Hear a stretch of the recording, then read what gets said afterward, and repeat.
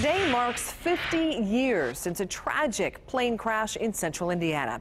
On September 9th, 1969, Allegheny Flight 852 was flying from Boston to St. Louis with a stop in Indianapolis when it collided with a small plane being flown by a student pilot. It happened in the skies above Shelby County.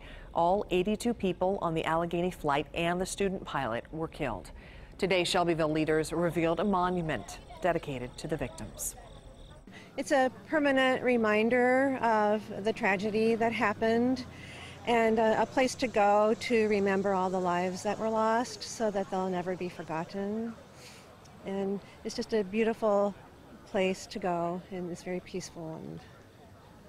And in a way, you can be here and kind of feel the energy of the souls that were here. 32 victims are buried in Shelbyville. The NTSB determined the cause of the crash to be inadequate rules of the airway.